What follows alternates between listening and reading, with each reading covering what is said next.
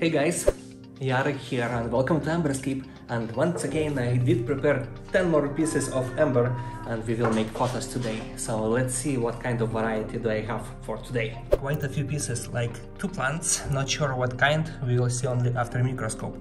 We have a nice wasp, I know exactly what it is, it's very impressive and rare. Next we have snail, but the piece is dark, so I don't expect too much from it.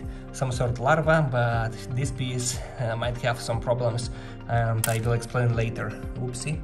This one I have no idea, we'll see together. And yeah, some sort of Neuroptera, wasp, a sweet beetle, kind of, yeah. And roachoid, some sort. So yeah, let's start from the snail. I don't expect too much from it because the piece is dark. Let's try to make photos together.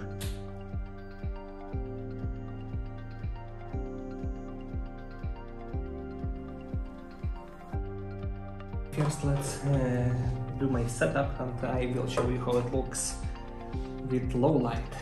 Not great.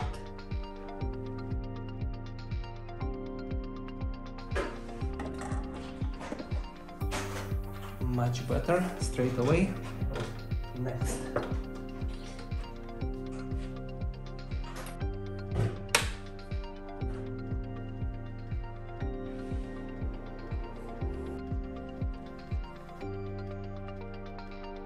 I was wiggling with the lights for a while, but as expected with my current equipment, I have troubles getting decent pictures of inclusions that are in the darker pieces of amber.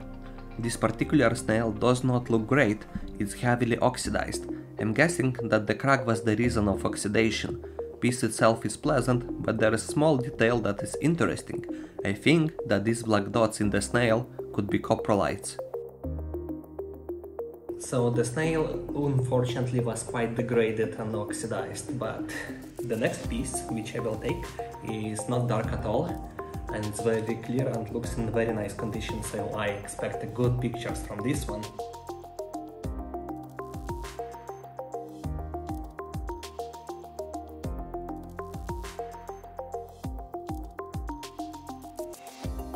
As expected from the clearer piece, it's a lot better than the snail.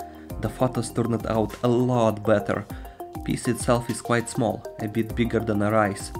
The beetle is around 4 mm, which is average for amber inclusion. Bigger, stronger insects have a lot better chances escaping the sticky resin. I'm quite happy with these pictures. It is indeed a beetle, the Coleoptera, but I don't know the exact family of this one. If someone has any ideas, let me know in the comments. The preservation though, very well preserved insect for its age, considering it's around 100 million years old. The beetle was brilliant, but now I will take one more darker piece, but it's not as bad as the snail, so... It's a beautiful plant, it's damaged, as you can see in the middle. I wonder how it got damaged, but the shape of this piece is quite nice and the colors as well. I wonder what kind of plant it is. We will know when I will take some pictures, so let's go ahead and take them. And the plant is... it's a fern. One of the more common plants that can be found in amber from Burma. Considering that the plants are a lot more uncommon than the insects, it's unfortunately damaged, but preservation is decent. We can see the plant structures and cells through the microscope, which is neat. The colors of the piece itself personally are amazing, like a sandstorm happening inside. As expected, even damaged plant did look awesome. So the next piece I wanted to try this one, and this one is, well, it's quite interesting to be honest, because I know it is a Neuroptera, but let's see what kind of Neuroptera. It might be a predatory one.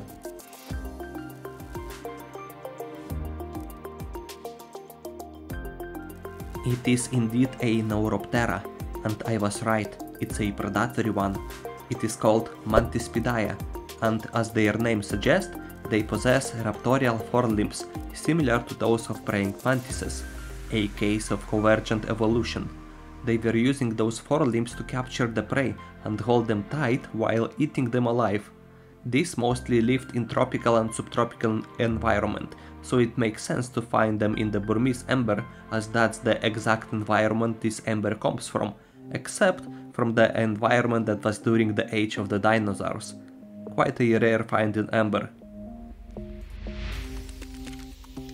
Yep, exactly what I was thinking. This is perfect. And it's quite rare too. But let's just take another piece. Now I will take a problematic one. I think this one is gonna be a problematic one because of the shape.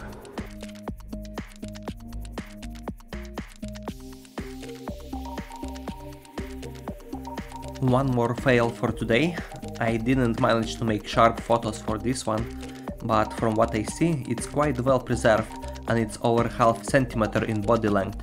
Most likely it's a Coleoptera larva, but these photos are not good enough to say from which species. I just knew it. I just knew it's gonna be like that, because first of all, you see all these dots and fuzziness inside. This fuzziness distorts the image, but you know what else distorts this image? The cabochon shape. You see it's rounded, it has rounded dome on top, and that rounded dome also distorts the image, and that's why we can't see it. So basically what will I have to do in the future is make this top even, but yeah, it looks very close to the surface, the insect. So what can I do? I will cut it from this side, from the other side.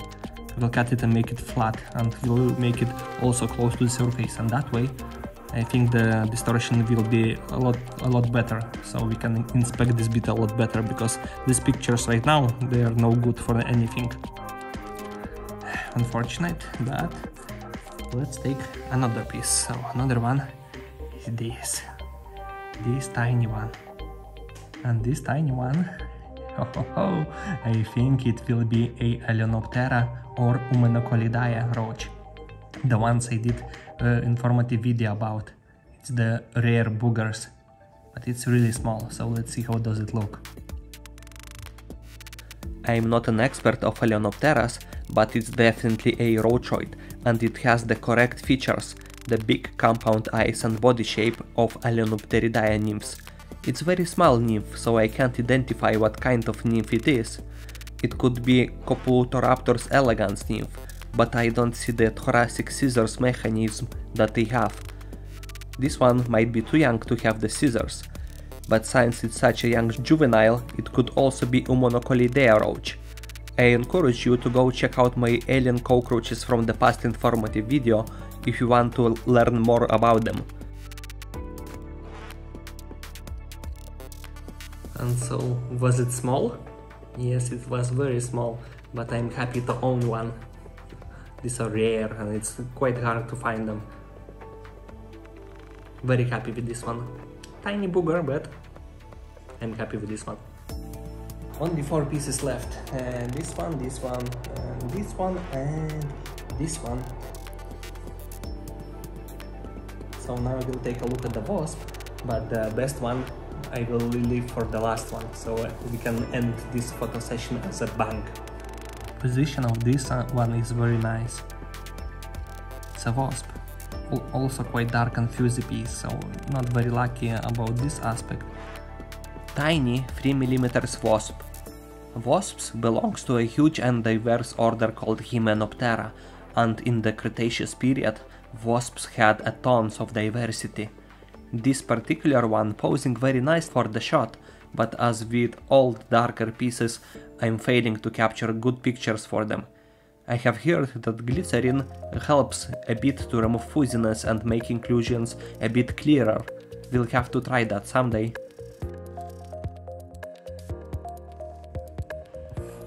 Imagine this one as a ring. For a female, for example, or for me. Can we see it as a ring on a finger?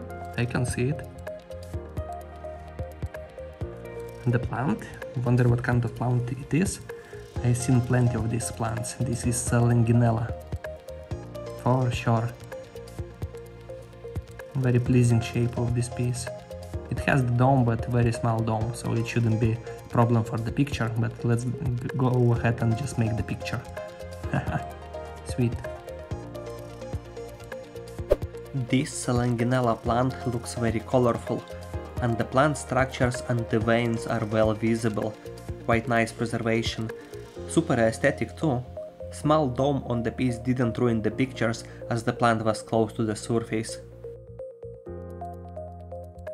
I don't expect much from it, but I think this could be a manipulator cockroach nymph, but it's very tiny, so I don't expect much from it. Definitely a cockroach and not a cricket. It lacks the powerful jumping legs to be a cricket. It's super small, around 2 mm, but cockroaches usually have short legs, and the predatory cockroaches, the manipulators, do have the long legs, so because of that I think this one could be a predatory cockroach. Let's finish it up. And finally, dudes, this one I kept for last because in my opinion is the best piece from all of this. This one is extremely rare. Wasp. Look at this long abdomen. It will look magnificent in the pictures because I think it's preserved really nicely. Tiny booger, but it will be aesthetic as fuck. It's called a paleocinid wasp. Paleocinidae is a family of parasitic wasps. They haven't get extinct and today it contains only one living genus, Pelecinus, with 3 species known from the Americas, so they are quite rare even now. The earliest fossil species are known from the Jurassic and the whole group was highly diverse during the Cretaceous. These wasps are parasitic on larval beetles, flies, green lacewings and sawflies. And yeah, that's all I have for you today. Some amazing amber pieces from the Cretaceous period. Personal favorites was the beetle, the Alemnopterid and obviously this last parasitic wasp with the long abdomen. I hope you did enjoy this video. If you did, smash that like button and subscribe to the channel if you haven't already. Thanks for watching and see you next time. Bye!